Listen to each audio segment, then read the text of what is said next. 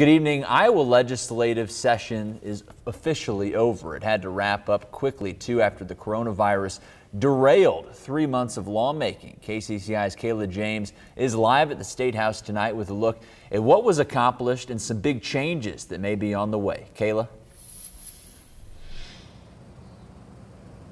Yeah, Max, this session ended with legislators I spoke with call little change to the state budget and an overnight vote on abortion that, if signed, could have a controversial impact.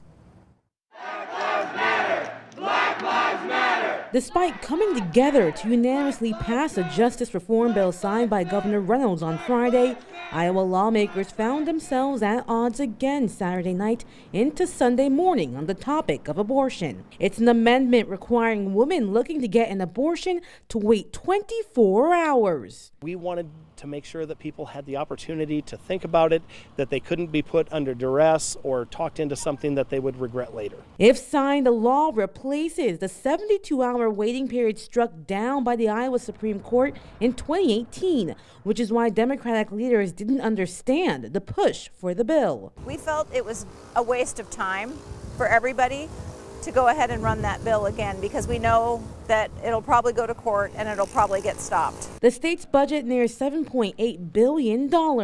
One significant cut, a loss of $8 million to the Iowa Board of Regents. Senator Celsi says they gave Governor Reynolds more discretion in how to use money to battle the pandemic. One area the senator did want to see more done about: Black Lives Matter! Establishing more laws to end systemic injustice.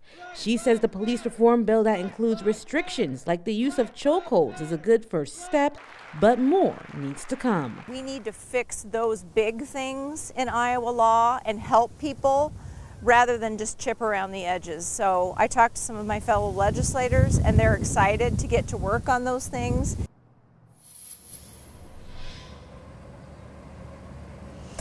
And it's important to note that these are bills, not laws, and still have to be signed by Governor Reynolds. Reporting in Des Moines, Kayla James, KCCI 8 News, Iowa's news leader. Kayla, thank you. Overnight, the Iowa Senate accepted changes to a controversial absentee voting bill. The legislation bans the automatic mailing out of absentee ballot request forms. Now, this comes after Secretary of State Paul Pate sent out the forms to every Iowan before the June primary election because of coronavirus concerns. This new version of the bill requires the approval of a legislative committee before that can happen again. A measure that would strengthen the animal cruelty laws here in Iowa is headed to the governor's desk. The state legislature passed the bill on Saturday. It clarifies the current code to animals other than livestock and increases penalties for animal abuse and neglect. Lawmakers also passed a bill expanding Iowa's medical marijuana program. It would give access to CBD to those with PTSD and chronic pain. It will also change the THC limit that patients can receive, capping it at 4.5 grams every 90 days or 50 milligrams per day.